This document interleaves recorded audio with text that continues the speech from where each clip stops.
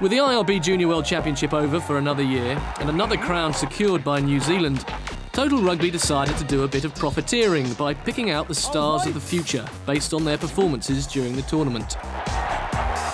Hosts Argentina finished in their best ever position at this year's event, and one man who was instrumental in their success was fly half Ignacio Rodriguez Muedra. Creative, quick thinking and with an eye for a gap, Muedra has the basic essentials to one day wear the number 10 shirt for the Pumas.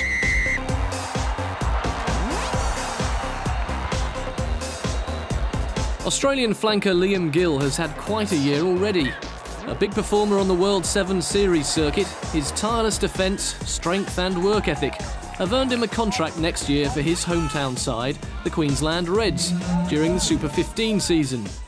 A keen fisherman in his spare time, Gill will be hoping to reel in his first senior cap for the Wallabies in the not-too-distant future. 19-year-old South African fullback Patrick Lambie bewildered opposing defences throughout the championship. Top point scorer after the group games with 63, the teenage superstar has the blistering pace and uncompromising defence to make him a key weapon in the Springbok armoury. Could be one to look out for at the 2015 World Cup.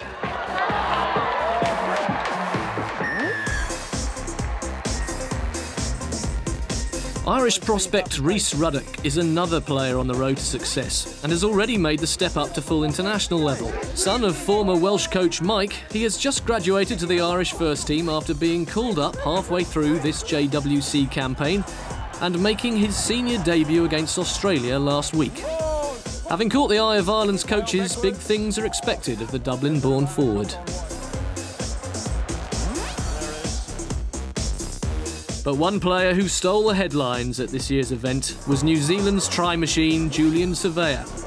With 8 tries to his name in the tournament, the Wellington winger tormented and terrorised every defence that stood in his way. His pace, balance and flair made him the automatic choice as the IRB's Junior Player of the Year. Take note of the name. This extraordinary talent is sure to be part of New Zealand's future.